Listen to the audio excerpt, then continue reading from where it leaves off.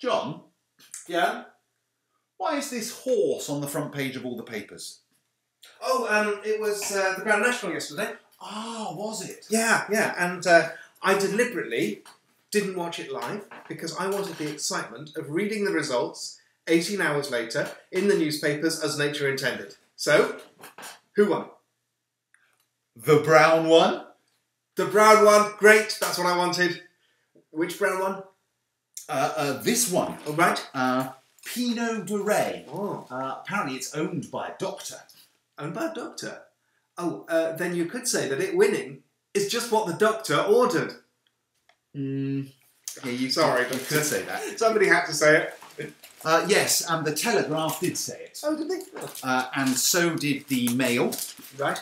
And also the Observer, and finally the Sun. Right. Not the Times, though. The Times said, Pinot de Ray, a horse trained by a practising GP, pushed the Grand National, a race never bound by a script, to the very edge of credulity. It pushed it to the edge of credulity? No, to the very edge of credulity. What does that mean? Well, imagine something so incredible that it couldn't possibly happen at a horse race. Yeah? Okay. Yeah? Okay. I'm doing that. That didn't happen. Oh. Right, but take it down one. One of the horses is owned by a doctor? Yeah, that happened. That actually happened. A doctor owned a horse? I know. The very edge of a doctor owned a horse. Yeah. In fact, according to Andrew Longmore, here in the Times, Dr. Newland might even be the first graduate of Cambridge University to win the race. Wow. Yeah. Might he be? Yeah, he might, for all Andrew Longmore knows. Or is apparently prepared to bother trying to find out. Oh, well, hang on, be fair. You can't expect him to check a fact like that. It's not as if they keep records of who wins these races. So, yes, Dr. Newland is the first Cambridge graduate to win the Grand National, let's say. Yeah, OK. For now, let's assume that's a fact. Certainly, Red Rum was at Oxford. Yes, I think he was. Yeah. It's an exciting race, though. Listen to this. You could feel the shared commitment of horse and rider as Pinot de Ray set his little neck in a living symbol of equine grit. Oh, that is impressive. Isn't it? See, I don't think I've ever set my little neck in a living symbol of anything. Haven't you? Well, try it now. Try setting it in a living symbol of equine grit. Yeah, I said equine grit. Oh, that's very good. Very good. And look, there's a bit here in the Telegraph where the jockey talks about the race. Okay. You keep going through a combination of tiredness and adrenaline. He kept swinging back on the bridle. He got me out of a lot of trouble. I kept finding it because I was trying to settle him. From the canal turn, it was jump and save, jump and save. I thought I'd sit behind Noel to 2 out and then make my way home. Right. What does any of that mean? I think it means I sat on the horse and it ran along. Yes, yeah.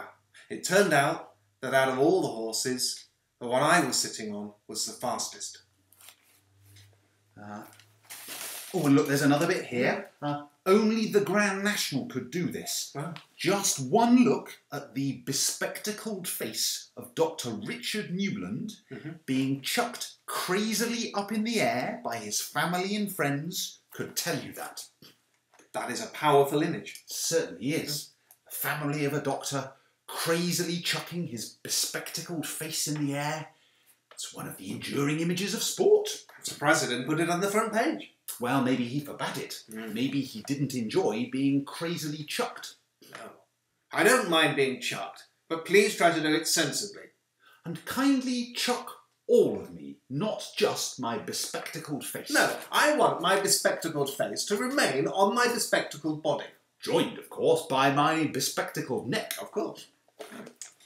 Mind you, you can see why the family were so excited. According to this, they beat the Royals. Yeah, listen, many of the pre-race bets had gone on Monbeg Dude, jointly owned by Mike Tyndall, the husband of Zara Phillips. Ah, the pre-race bets. Yeah.